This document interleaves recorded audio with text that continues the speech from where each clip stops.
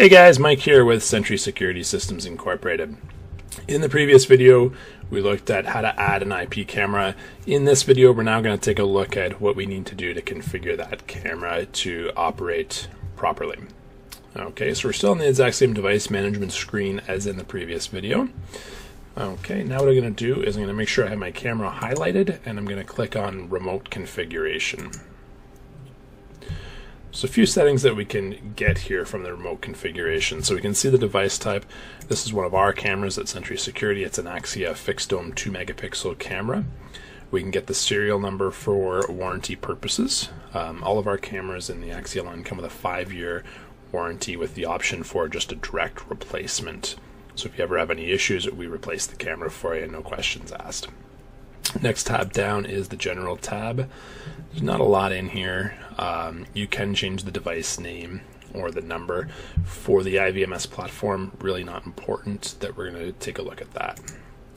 Time on the camera, it's going to default the time zone to Hong Kong. You can change that to your local time zone if you would like to. You can also enable it to sync with Windows. Now, in the previous video, I mentioned that you have these cameras on their own dedicated network. That network is not going to have internet access, so this feature is not going to work if you do it that way. What we actually recommend that you do with the cameras is actually remove that from the camera view so that it doesn't show the time at all. It's a little bit old school to have the timestamp on the camera. It's better to let the NVR take care of all of that.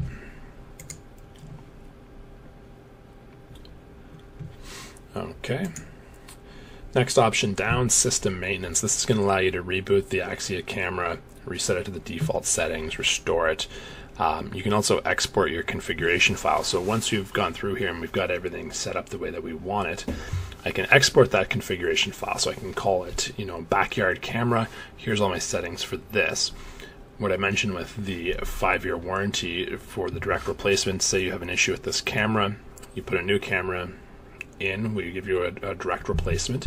You come in here, you import your configuration file. It's going to import all of your settings back in, user accounts, passwords, motion detection settings, all that sort of stuff comes right back into the camera, nice and easy for you. Now, we're going to skip down a couple of bit here to the user tab. The default user account is the administrator account. You can add additional accounts as well in case you want to give somebody direct access to the camera, or if you're not using it with the iVMS platform. It's also a good idea to have cameras with different passwords and very secure passwords just for your own protection. Storage here is going to actually refer to local storage on the camera. You can put in the maXia FD 2 megapixel, you can put a micro SD card in there and record directly to that. The next option down is event. This is the one that we're mainly concerned about here, is the motion detection. Okay, so the first thing that we're going to do in here is click to enable motion detection. Okay, and then we can also draw certain areas where we want motion detection. You can, if you have trees moving in the background, that sort of thing, you can remove all of that.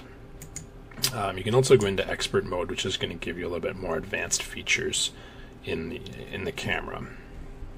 Okay, I'm going to put this back to normal mode. I'm just going to leave it on the default settings for now. We really don't need to change anything. It's just a view of a backyard on a house. So I'm going to go ahead and click save. Oops, sorry. I'm going to go back up here and enable the motion detection again and then click save. Okay. So what this does is with these cameras, the camera itself notifies the VMS platform and says, I've detected motion, you better record whatever's going on right now. The VMS platform itself does not handle the motion detection, so that's why you need to make sure you have enable motion detection checked in here. Okay. There's also a couple of other settings that you need to do in the VMS to get it to record, which we'll cover in a future video.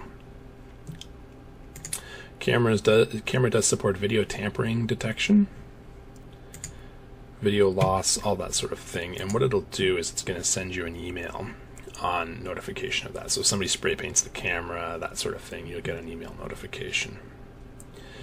If we go down here in the bottom, down to the image tab, this is where we're going to be able to set things like the video quality. Okay, so I can crank that right up to highest. I can set my iframe, I can set my resolution, all that sort of stuff, my max bit rate. Okay, so we'll just crank everything right up here, full blast, and then go ahead and save that. Next option down is your image settings. This is going to allow you to adjust your brightness, contrast, and saturation on the camera.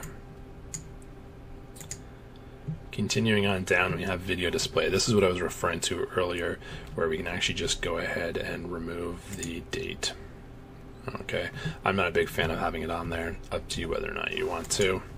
Camera name, I'm going to set to backyard. Okay, so backyard here refers to the actual label on the camera itself. Where we named backyard earlier when we added the camera is in the actual iVMS software. I like to have them match up. So now that we've saved that, I'm going to go ahead and close out of there. And now I've got my camera added, and I've got it configured the way that I would like to. In the next video, we're going to cover motion detection recording on the iVMS platform. So stay tuned for that. Hit the subscribe button if you like the videos so that you don't miss any of them. Thanks, guys.